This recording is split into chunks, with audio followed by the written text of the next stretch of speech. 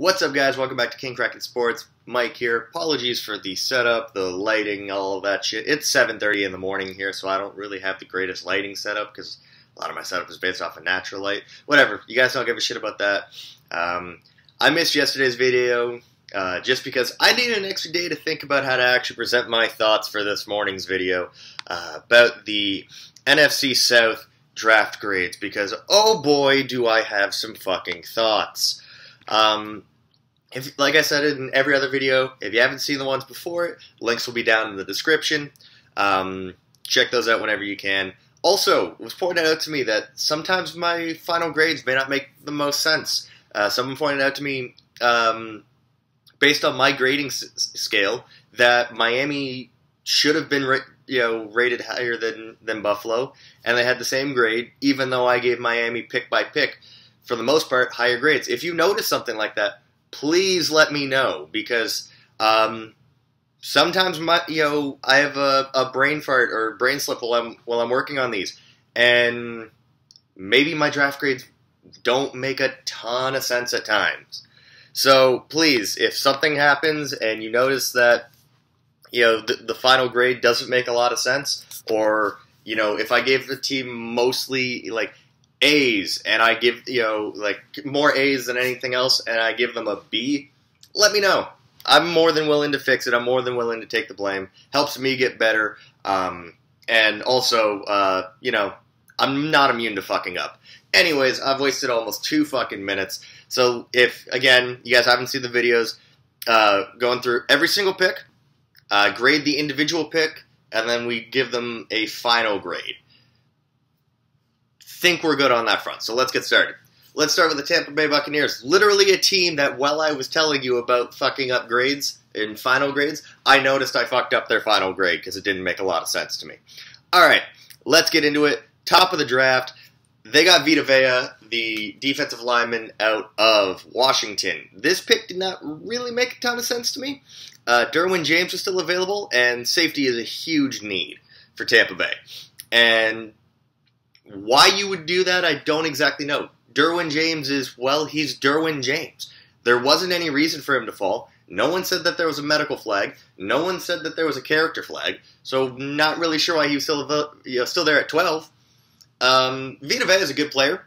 He was my 16th ranked player.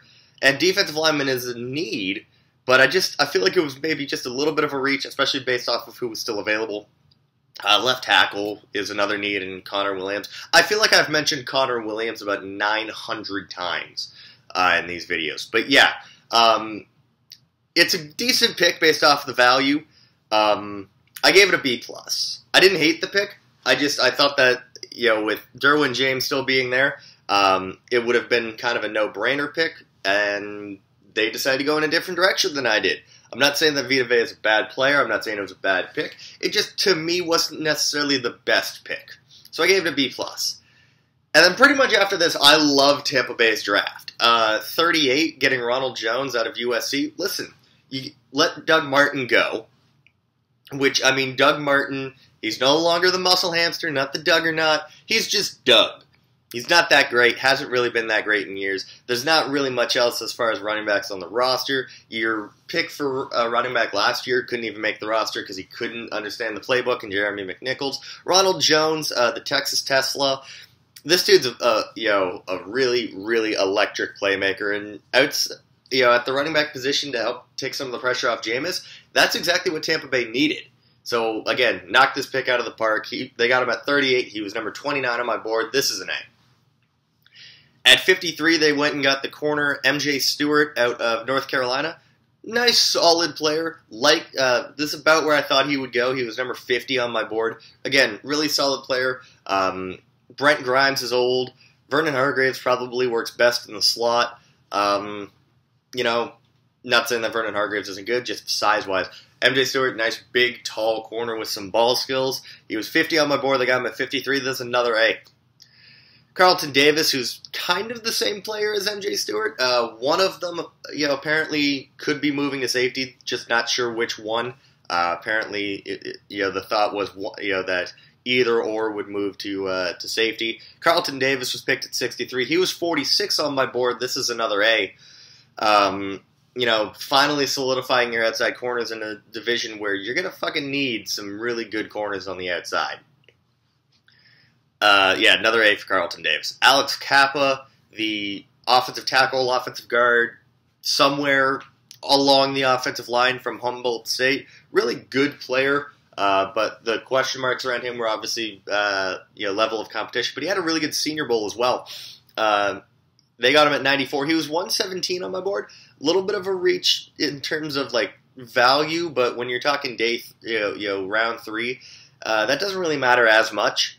So like a reach by like 20 in round 3 is not as bad as a reach, of 20 in round 1. Obviously, you'll see in a minute. But yeah, really like the Alex Kappa pick. 117 on the board, got him at 94. This is another A. Everything you can do to protect Jameis, because Jameis needs all the fucking help he can get, and that offensive line, really outside of Ali Marpet and like DeMar Dotson, has not been that great. So again, just add to it, help Jameis out a bit. He's your franchise quarterback, needs a bit of protection. Otherwise, you might end up with an Andrew Luck situation if you don't protect him right. Jordan Whitehead, the safety out of Pitt. Liked him as a player, wasn't really like in love with him, which is why he was ranked 132 on my board, but they got him at 117, which is, again, really good value. I gave him an A-. They finally got that safety. Would have been higher if maybe they had taken like a Deshaun Elliott, because I think they needed someone with a little bit better ball skills than Jordan Whitehead, and I would have liked the value a little bit more, and they probably would have gotten an A+, if they had gotten Deshaun Elliott, because it would have been a great value pick. Good player. For where they got him. This is a nice solid A-. Justin Watson, the receiver out of Penn. I didn't know who he was, so this is one of those cases where, because I can't make a true judgment call, I give it a C because I can't say whether or not the player is good or not, and it'll either work or it won't. I don't know if there's a grading difference in Canada and the States. If someone would like to give me a hand with that, that would be great. Because in Canada, a C is between like 60% and 70%. So, like an A- is 80 to 85. A is 80. A- is 80 to 85. A is 85 to 90. A+ is 90+. So that's how I'm grading these. So I don't want people to think that I'm like, if a lot of people are giving an A+ or an A in the States and it's an A means a different thing, I don't know. So, again, just trying to explain everything I can. Jack Cicci at 202, this was great value. His biggest red flag was the fact that he's kind of injury prone. So this is great value for him. They got him about a round after I thought that he would go. They got him at 202. He was 171 on my board. Fits a need. He'll probably be a special teamer at first. Maybe he'll be able to come in on in certain packages for the Bucs defense. I gave it another A. So the Bucs get B+, A, A, A, A. B+, 4 A's, an A-, a C, and then another A. This is an overall grade of an A. I love Tampa Bay's draft. Originally, I gave them an A-, and then while I was looking at it, I changed it to an A because I thought, you know what? I think I may have punished them a little bit too much for the Vita Vea pick first, right off the bat. But, I mean, they just nailed this draft. Moving on, the Carolina Panthers. This is a nice, solid draft. Was wondering where they were going to go. And they made some good picks, and they also made some confusing picks. So let's start off at the top of the board. DJ Moore, the wide receiver out of Maryland. Calvin Ridley was still available. And I would have thought Calvin Ridley was gone by then anyways. Because Baltimore, Ozzie Newsome, put 2 and 2 together, but it didn't end up happening. But I would have thought for sure that Calvin Ridley would have been the pick here. Not to say I don't like DJ Moore. DJ Moore was 25 on my board, so it's really good value. The only reason I didn't give it an A+ was because I would have rather seen Ridley in Carolina. And he probably would have been a little bit more of an impactful rookie for them than DJ Moore will. But I gave it an A. Dante Jackson, the corner out of LSU, at 55. He was 71 on my board. I thought he was pretty good. nothing like too special. Like really, really fast, really, really speedy. Has some good hands, but can also get really grabby at times in coverage. I gave it a B plus. Obviously that secondary does need a little bit of help because James Bradbury is still, when it all comes down to it, like a 5th round pick. That secondary doesn't have a lot of high picks invested in it, and finally getting some is a really good idea for the Panthers there. Rashawn Golden is a pick I did not like out of Tennessee, so they got him at 85. He was 158 on my board. I thought this was a reach by a couple of rounds. I would have rather seen them go with J.C. Jackson, the corner out of Maryland, who ended up going undrafted, and I still have yet to figure out why. But I like J.C. Jackson a hell of a lot more than I like Rashawn Golden. Golden, I think, is more known for just flipping off the Alabama crowd than anything he actually did at Tennessee. Not really a great player, can get kind of lost in coverage. Not the greatest ball skills either. Honestly, I was wondering whether maybe he'd be best off at safety when I was watching him. So, again, don't really understand the pick. I gave it a C+. It's not a horrible pick, but just not one that I was a fan of. One I was a fan of for them was the next pick, first pick of day 3, which was Ian Thomas, the tight end out of Indiana. I thought he might have already been, picked. I would have thought going into the draft he would have been a late day 2 guy, kind of in that like 75 to 100 range, or 80 to 100 range, I guess. Really solid player, kind of a one-year wonder though, but not really anything to do with him per se, more due to the fact that Indiana's quarterbacks suck. But yeah, really good player. Kind of that new age tight end that everyone wants to get, that matchup nightmare tight end. Carolina was able to get him in round 4. It's a good replacement for the future for Greg Olsen. I can't really find much wrong with it. I gave it an A. Marquise Haynes, the pass rusher out of Ole Miss. Listen, this guy is small. He's like 225, 230, but he's an edge rusher. Also, he's just not that good. Let's call a spade. He's just not that good. I had him graded at 230, so definitely an undrafted free agent grade. Didn't like the value for the pick. I gave it a C-. I'm going to lump their next 2 picks together because they're both linebackers that I hadn't scouted. Jermaine Carter Jr. out of Maryland and Andre Smith out of North Carolina. Neither made my board because I just didn't. I don't have time to watch 350, 400, players like a lot of people in media do. I'm a full-time university student as well. Andre Smith was someone I was trying to find film on. I didn't know who Jermaine Carter Jr. was at all. So they both get C's. They get the C treatment for me not knowing, anything about them as players. Kendrick Norton was probably my favorite, value pick for Carolina outside of DJ Moore. They got him at 242, so one of the last picks of the draft. I had him graded at 163 overall, so that's an A+ because they got a couple rounds of value tacked onto it. Really solid player. Star Latulele left. I think Kendrick Norton might be better than Star Latulele, to be honest with you. I gave it an A+. So Carolina gets an A, B+, C+, A, C-, C, C, A+. I ended up giving them a B+ overall. I like their draft. I like the way that franchise is moving in the right direction. No longer is it going to be Cam having to throw to just a bunch of scrubs and Calvin Benjamin, and Calvin Benjamin's not even there anymore. I think DJ Moore is a great receiver. Would have liked to see it be Calvin Ridley instead, but overall, not too much that I can complain about. Next up, Atlanta. A team that my Philadelphia Eagles beat in the playoffs, and when we did the live stream mock draft a couple weeks ago, I legitimately didn't remember it. But Atlanta, they're a perennial playoff team for a reason. It's a lot due to how they handle the draft. Let's start off top of the draft. Calvin Ridley falls to them at 26. No one really saw this type of fall coming. I would have thought that if they wanted Calvin Ridley that bad, they would have traded up for him too. He just fell into their lap. This is an A+. Calvin Ridley was number 15 on my board. Getting him at 26, especially when a ton of teams that needed a wide receiver like Baltimore and the Cowboys passed him up, and then you see Carolina in your division pass him up to go with a different wide receiver.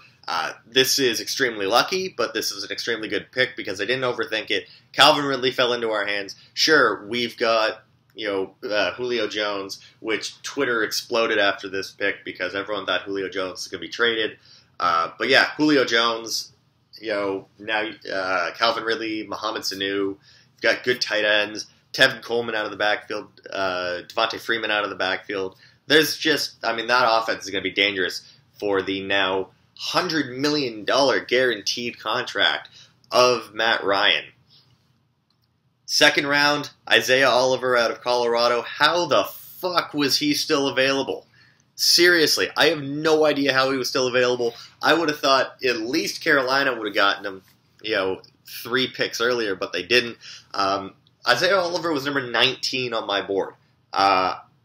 If you guys saw, a lot of my mock drafts had Seattle going with Isaiah Oliver in the teens without trading. Wow. I thought that he was going to be gone with Seattle's first-round pick even after they traded back. Yeah, this is another A+, guys.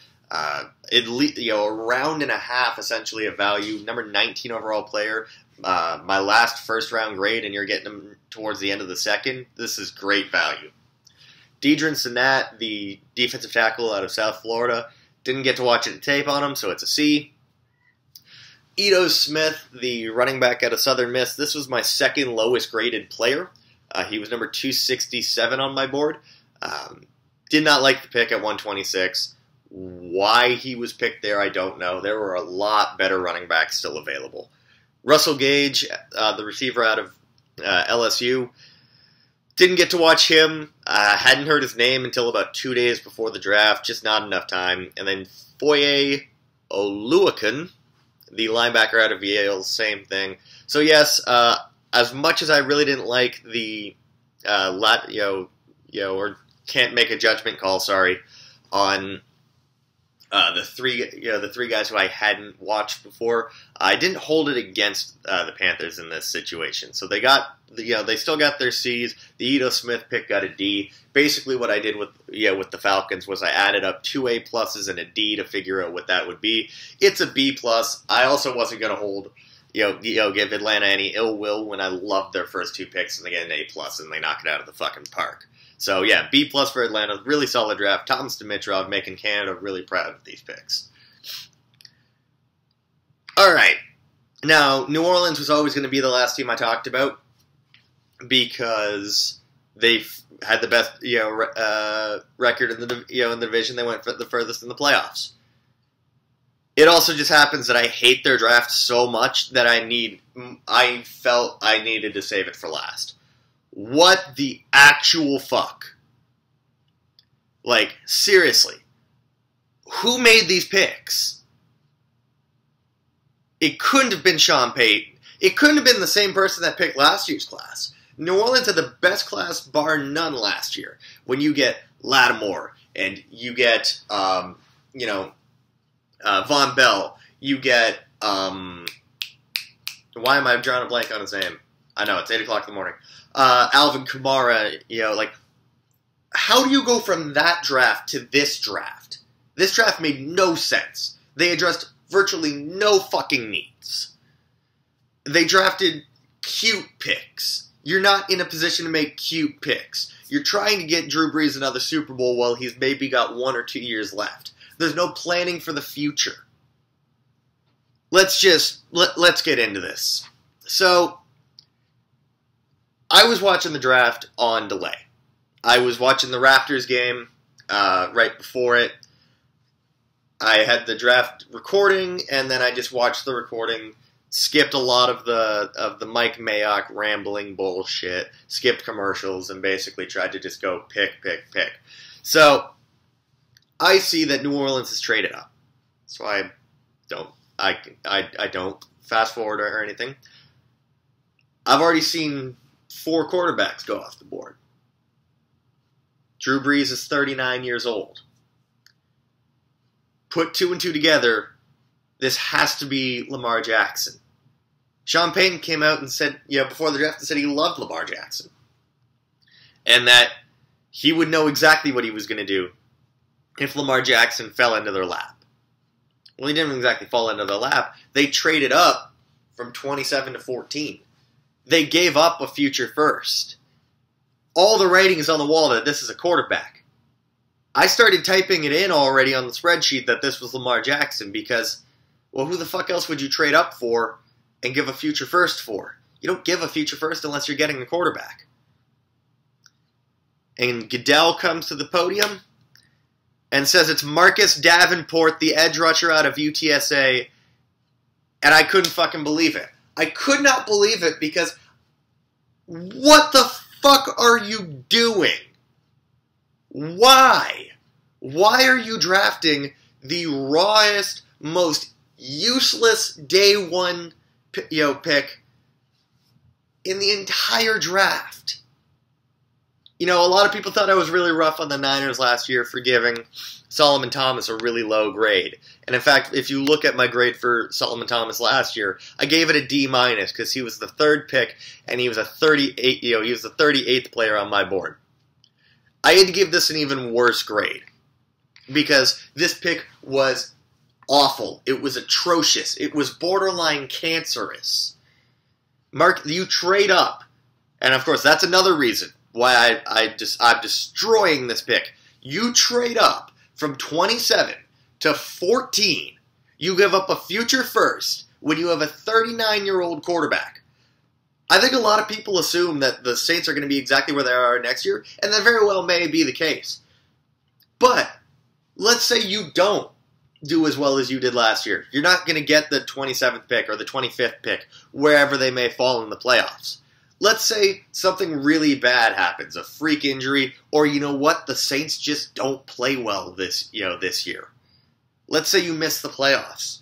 You end up as like the 15th, you end up getting like the 15 pick. Maybe something goes horrendously wrong and you're picking top 10, and Breeze retires or whatever. Now you're fucked because you don't have that first round pick because you traded up to get fucking Marcus Davenport, the 98th ranked player on my board. Someone who in no way is ready to contribute this year. I don't care what the hell the media tells you about how he's a 10-sack-a-year guy. He's so athletically gifted. If he just learns how to play football, he's going to be amazing. Listen to that sentence again. This is a poor man's Deion Jordan. And Deion Jordan wasn't good. The reason I say poor man's Deion Jordan is Deion Jordan at least had production at a bigger school. Marcus Davenport had almost zero production in the fucking Conference USA. Alright? He had nothing in CUSA.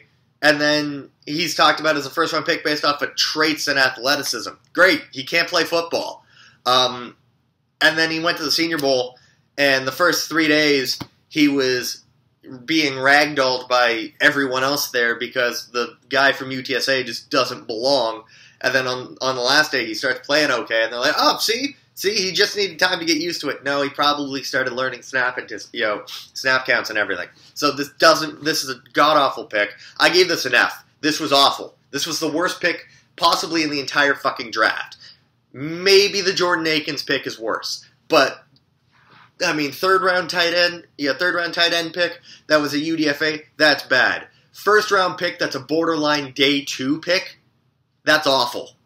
That is fucking awful. I didn't even tear the Ravens as much of a new asshole when they get Hayden Hurst, who was ranked in the 100s at 25. No. This is awful because it's horrendous value. You traded up, and you traded a first round pick to go get someone who is not going to help your team contribute next year. He's not better than Holy Kikaha. And you traded up to get his replacement, and I guarantee you Kikaha's going to start over him. Marcus Davenport is absolute bust factor, times 10, atrocious pick. I've spent like 5 minutes just talking about this pick alone. That's how much I fucking hate this pick. Traquan Smith was the pick at 91. And he was graded at 141 on my board. Not the best value there either. Gave it a B. Would have rather seen a Simi Cobbs go or a Marcel Aitman. Those guys at least were higher on my board. But, Saint's gonna Saint, apparently. Then their next 4 picks are guys that weren't on my board and weren't that I saw on really anyone else's board. Media-wise, Rick Leonard, the offensive tackle out of Florida State. I knew who he was. Didn't think he was in this year's draft class until they announced the pick. Natrell Jamerson out of Wisconsin. I don't know. Cameron Moore, the corner out of Boston College. Still better corners available. Not on my board, but, I mean, just look at anyone else's. Boston Scott, the running back out of Louisiana Tech. This guy's really small. He's like 5'6". I guess he's going to be like a Sproles for them. Not on my board. Hadn't heard of him until the pick was made. Their best pick was made at 245 with Will Clapp. 245 overall, 106 on my board. I gave it an A+. Just because it was the only really good value pick they made the entire draft. And you know what? Will Clapp's grade has actually really helped curve their draft in a positive direction. And I've never seen it before where players who I had no idea who they were, which meant they got a C, actually bell curved their team's grade up because their natural picks were the picks that I did know of were just that bad. So let's review the Saints. An F, a B, 4 straight C's, and an A+. I gave them a C. This was a bad draft for them. This was nonsensical. I'm still a week later not sure how to tackle this draft from them. That's going to do it for now, guys. As always, like, comment, subscribe. Tell a friend to tell another friend. I'll see you in a couple of hours where we'll talk about the AFC West. And then tomorrow we'll finish it off with the NFC West. And then I am going to enjoy a nice vacation.